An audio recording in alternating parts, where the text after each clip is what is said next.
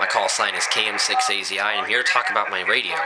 So I'm pretty new to ham radio. I've had my license for 7 months, and got my general 3 months ago, and I just got this radio here last week on Monday, so pretty new to it all, and I'm having fun.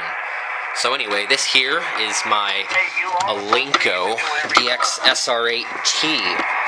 It's a good radio. I got it for about $500, and does 160 through 10, and yeah, it's just great all around. Really have no problems. I've worked quite a few states, not too much DX, but it's been okay. So right now I'm listening on 40. These are the only people out here right now.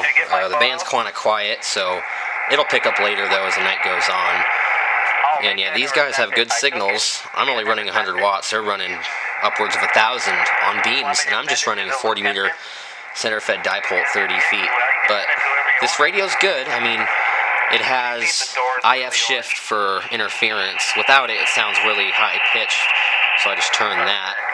Other than that, there's no digital signal processing or anything, and it's just got squelch and speech compressor and really basic functions, and you have to spin this real fast to get it to go, but it works. Anyway, yeah, I'm just have two antennas, one 20-meter dipole and 40-meter at about 30 feet, and that's pretty much it for this. I'm gonna go show the antennas now.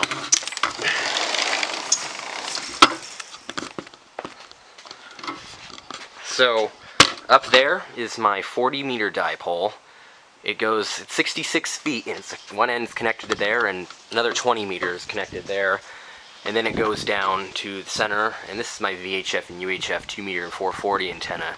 So anyway, that one goes down there, and this one goes, let's see, all the way over here,